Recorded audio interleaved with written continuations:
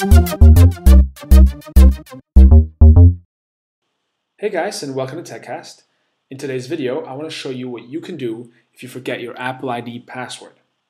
Now, the easiest option is to open any internet browser of your choice and head to iforgot.apple.com. There, just fill out your Apple ID and press Next. Then on the following screen, you'll see the two options that you actually have to reset your password. To reset your password using email authentication, just select the option and press Next. And then Apple will send you a recovery email to the email address that is your Apple ID, in which you'll be provided with a link to reset your password. Easy.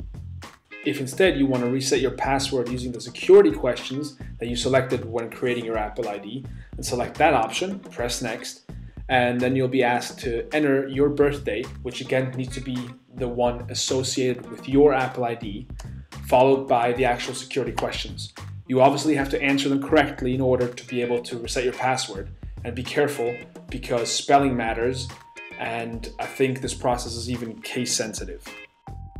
Now, if you've not only forgotten your password, but also no longer have access to the email you provided with your Apple ID, and on top of that, don't recall your security questions, then the only other thing you can do is call Apple support. To do that, open your internet browser again and head over to getsupport.apple.com. And make sure that at the bottom of the page, you have the right country selected, and then click on the Apple ID box. Then choose and click on the option Forgot Apple ID Password, and on the next page, choose Talk to Apple Support Now.